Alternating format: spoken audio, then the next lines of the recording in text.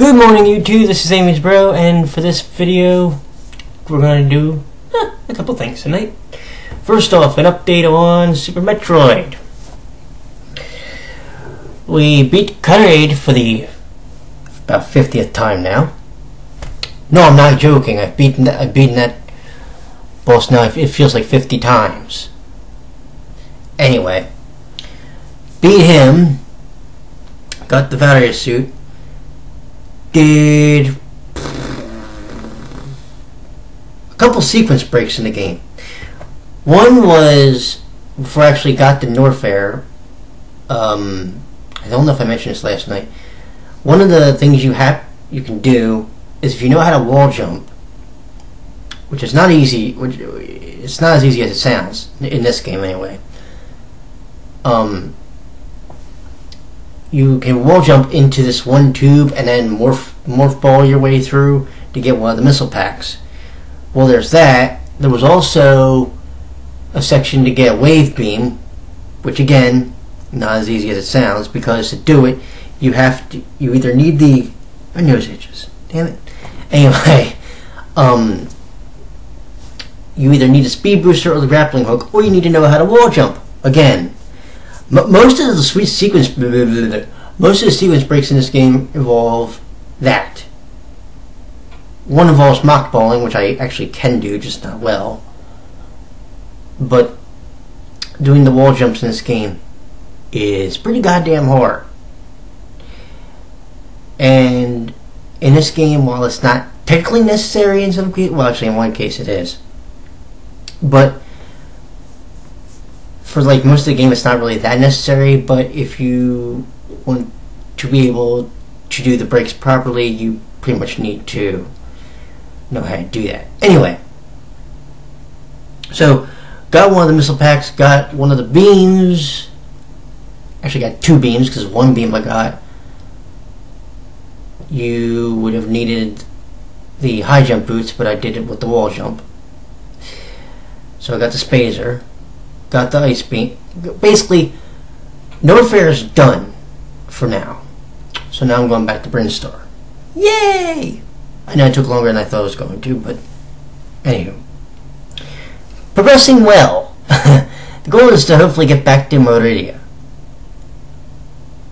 which is where I stopped the last time. And hopefully this time see the game through to completion. The goal is, by the way, to get all 100% of the items in the game. Just so we're clear. Now then, now that I got that out of the way, where are we going next? Well, let's talk about anime in 2013. Let's start in January, because, ladies and gentlemen, and by the way, we're talking about my 2013 with anime. Yours may have been different if you watched any new ones that I have not yet. But the big ones that I watched, there's 2 to 3 big ones that I've watched so far. One was The Beautiful World for Hetalia. Now, for those that don't know, Hetalia is a satirical parody of events in world history, told through the countries, but told through human personifications, and their personalities reflect their countries in some cases. In Access Powers, that was a 2-season series. The World Series, which I actually had to look up because I forgot what the hell it was called, was also 2 seasons, so there was 4. And then you come to find out there's going to be a 5th. Or there's going to be at least a 3rd part to this called The Beautiful World. And I'm thinking, okay, it's going to be another 2-season run. Well, actually, it's been 20 some episodes, and excuse me, it is currently over. Now, whether or not they're going to do a 2nd season under that banner, or they're going to come up with a 6th season, or they're just completely done, is to be determined. You're going to hear that a lot this video, I promise you. But currently the series is done. Whether or not the Access Powers boys will be back is a complete and utter guess. I'm hoping so, because I actually thoroughly enjoy the Access Powers program. And its fandom is very unique in that they will continue to make fan games for it. Sadly, the only one that I know of that actually had an English translation completed and commercially available to play is Hetalia. The other ones, sadly, Roma Heta, Heta Quest, and Heta Hazard do not have one. Which kind of sucks, but what are you going to do? But that's the way my 2013 started this year when it came to anime. And I actually did enjoy this one. I was just saddened there was only 20 episodes. But when you look at a couple of the other series that have been out this 2013, it actually is one of the longer running ones that, well, of the series that interested me. Anywho, another one that I watched over the summer was called, or over the year, was called Brothers Conflict. That's an interesting one. Basically, take Full House or the Brady Bunch and inject it with steroids. That's what you got here. 12 half-brothers of one female protagonist, and here's the problem. Some of them are actually in love with her. Yeah, do you see where the conflict comes in yet? The idea was, for the entire 12-episode run, and whether or not there will be a second season is completely up in the air at this point. As it stands right now, no. The entire premise was some of the brothers were actually in love with her.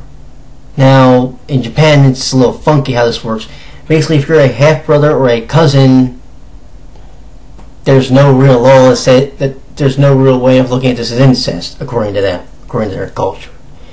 To us, you kind of look at it and go, yeah, okay.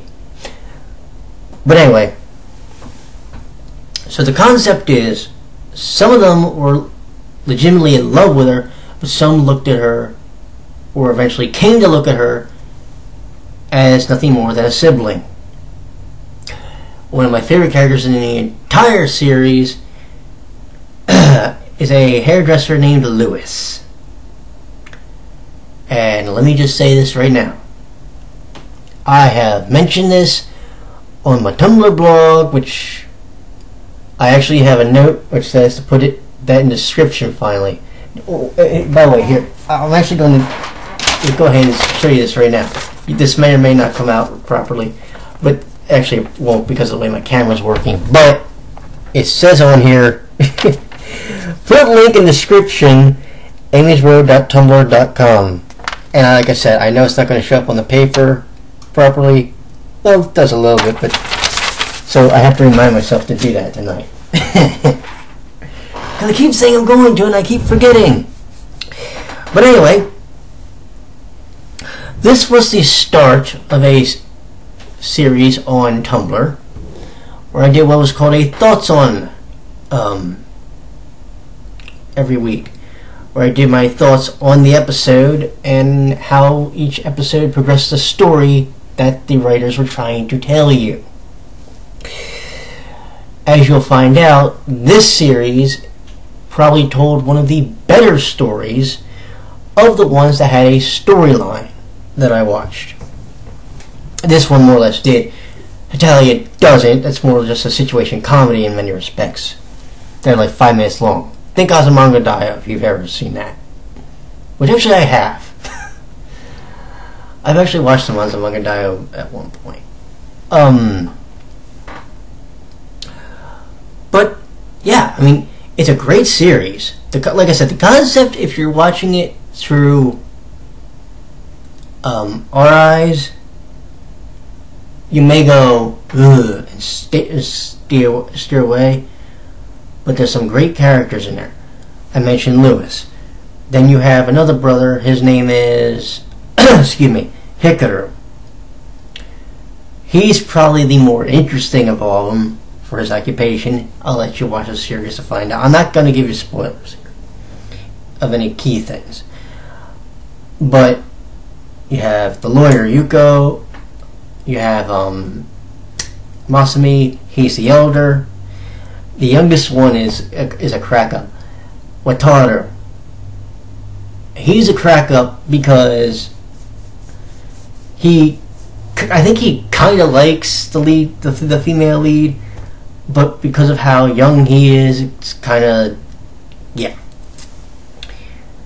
But I personally believe the show needs a second season, and I even said on my Twitter, on my Tumblr, on comments under one of the videos for Brothers Conflict, it needs a second season. We need our brothers back. I need to be able to see another season of the show, because it was the one thing. Here was the one thing I was guaranteed. Wednesday night at midnight, I was going to sit down, I was going to watch that, I wasn't going to get pissed off with it, I was going to enjoy it. And I did. The smile on my face tells you how much I enjoyed it too. There's 13 brothers. I'm sure you would find one that would appeal to your personality. See, this was an interesting year in anime for a reason, a couple reasons. And one of the big ones, personal opinion, is we noticed a shift in some ways with the way the shows were wrote, because in the old days of cartoons, there was the ones that were for girls and the ones that were for boys, technically. That was the 80s way of thinking. Now, of course, this is 2013, almost 2014, but what happened is, with like Attack on Titan and with excuse me for a second. There we go. With Attack on Titan, Free, Brothers Conflict in some cases, you'll have these male leads that are wrote in such a way that the female viewership gravitates towards them, which is fine, but what also happens is, I sometimes wonder, did they forget there's a female? Attack on Titan is a perfect example, but hey, I haven't really watched it. I've just, from observations that I've seen, I noticed some things that were kind of like, huh. But like, my personal favorite brothers, like I said, Lewis, Hikaru was one. Iori, the prince of the Asahina family. God, I liked him. He was the dude that, from probably episode 1, I said to myself, okay, if Emma, who is the name of the lead character, if she was my sister and she brought Iori home for me to meet him, I would say, go ahead. Just no hesitation. Go ahead. Because he was like a perfect gentleman. Yes, okay, if you've ever seen his backstory, it's fucked up, but it's not bad otherwise. So anyway, I highly recommend this series, Brothers Conflict. I also recommend watching The Beautiful World. Both, by the way, which are on Funimation's website, so be sure to check that out. If you want to get a chance to see the shows. The final one, and this one I can't really recommend so far. I've got 2 episodes to watch through today before I do my final review of it. It's called Diabolik Lovers. It's essentially a dark version of Brothers Conflict, at least in my opinion. You have 6 brothers. Well, technically speaking, they're half-brothers. Because the 6 of them come from 3 different marriages from the same guy. No, I'm not joking. Now, what's worse, well, maybe not worse, but what's more interesting is the 6 young men, in this case, are all vampires. No, I'm not kidding you. They're all vampires, so it makes things quite interesting. I had a legitimate interest in this series, honestly, and I won't say it waned immediately after the first episode, but here's what happened, and I'm going to tell you this now because, look, do you remember I was talking about that flip? Okay. Here's a female character, and I know I keep itching my nose. I don't know what the hell's going on. It's weird. But here's this female lead, and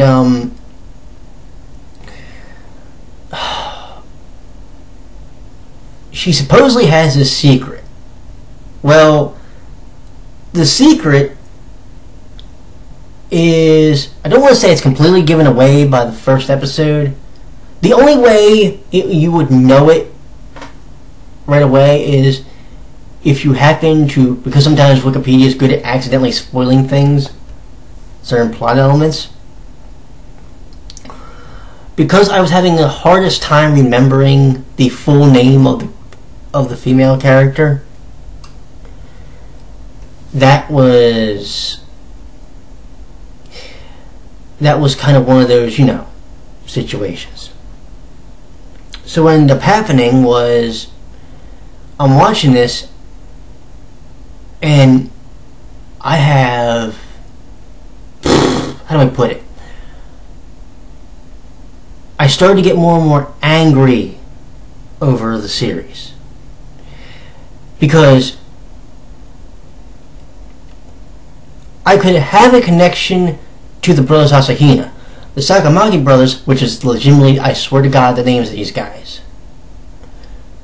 Almost none of them did I actually like.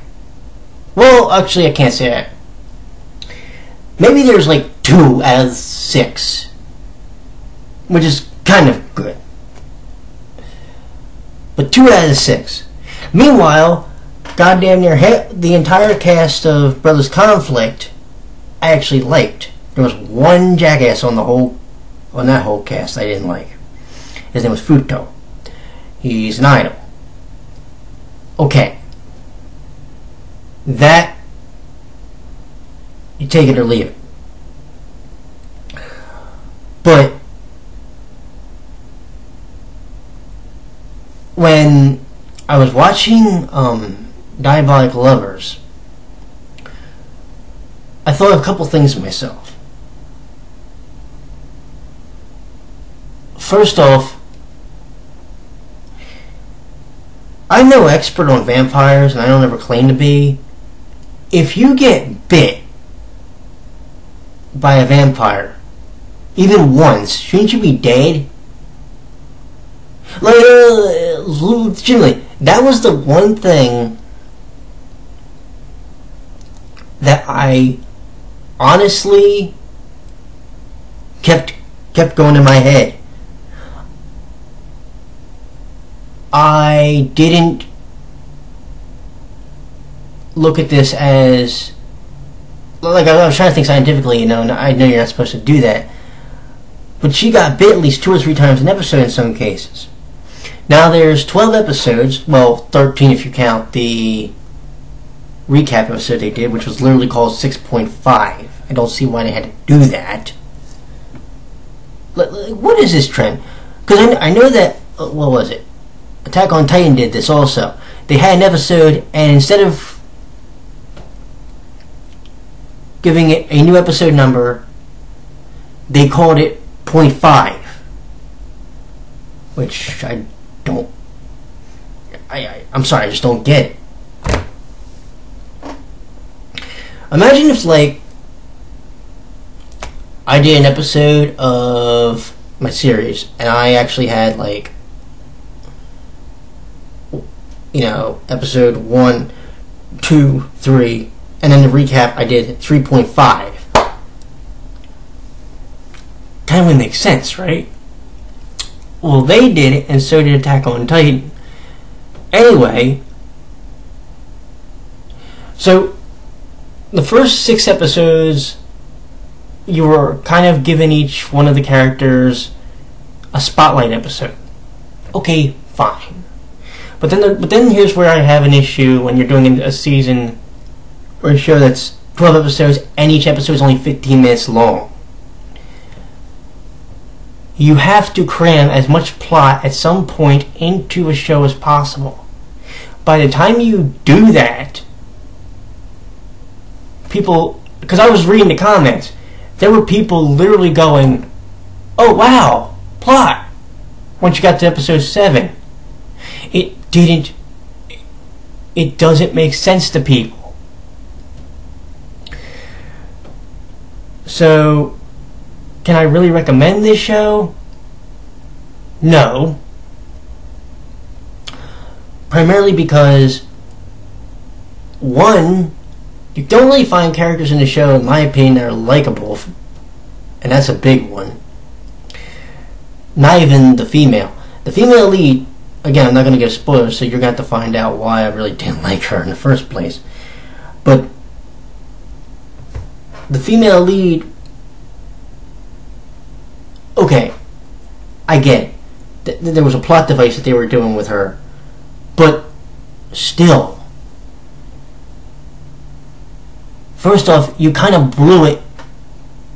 If you didn't show basically the big secret, or part of the big secret, in the first fucking episode, we wouldn't have to go, huh, okay. Do you see the problem yet? So now we're getting to the end of, or at the end of, this series. And I have to watch 2 episodes tomorrow. So I got 30 minutes to sit through. Well, plus ads, because I'm watching them on a free account on Crunchyroll. But I gotta sit through 30 minutes tomorrow and try to suffer through this. Because honestly, this wasn't enjoyable. At least this show. The other 2 that I mentioned, great. Hell, I didn't even mention Free Iwatobi Swim Club. I have to watch that series at some point. That actually looks interesting. Because, ironically enough, there's a bit of an attachment there because I used to swim when I was a kid. So, that will be interesting to watch for me tomorrow. Well, maybe not tomorrow. I probably will officially start that Tuesday. I'm going to need something. We're supposed to get more snow here on Tuesday. But anyway. That was my 2013 in review, and I do apologize for the length of this video, because goddamn, we almost went 25 minutes. But I do hope you enjoyed this video, and I will talk to you all tomorrow, hopefully. And yes, I'm going to remember to put this in the description. And I know obviously you can't read that, but that's why I'll be reading in the description, hopefully. You have a good night. Later, gang.